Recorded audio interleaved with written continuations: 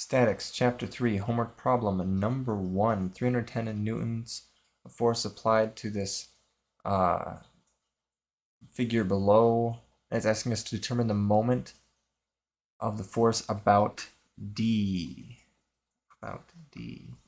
So what we can say is immediately we have 310 Newton force. So we can say that F equals 310, theta equals 25, and we need to find an R. R is going to have to be the distance between AD. R is going to be just the distance between A and D. I believe so. So now what we need to do is we need to break F into its component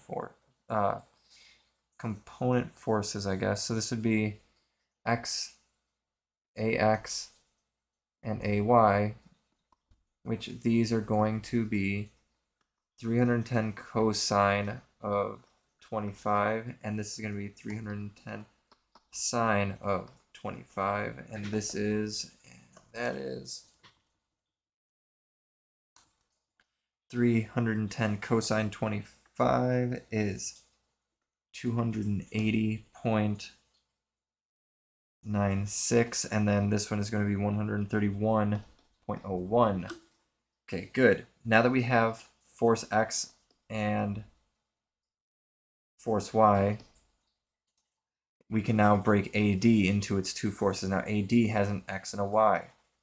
AD is going to have 0.2 Y and 0.1 X. It's going to be the change in X and the change in Y.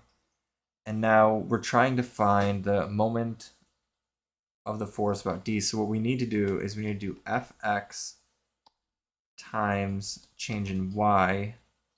And this is going to have to be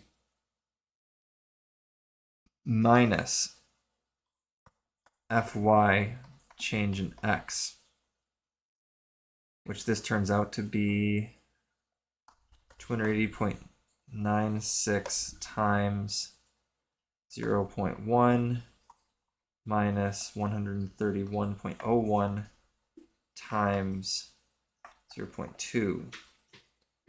So quickly, times 0.1. This is going to be 28.09 minus 131.01 times 0.2. 26.202. We subtract the 2, I'm getting 1.89. And let's see if that's right.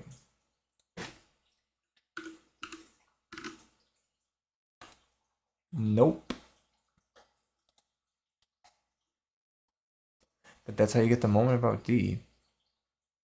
310 cosine 25, 310 sine 25, 310 times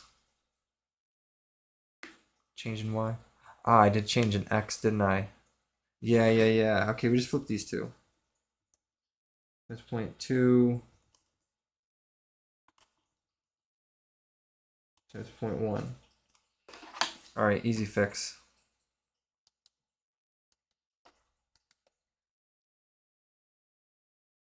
Watch how easy this fix is.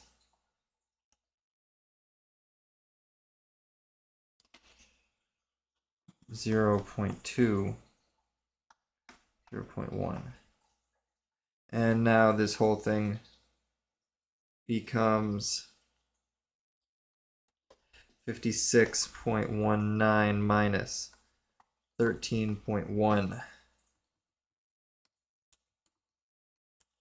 which is 43.09.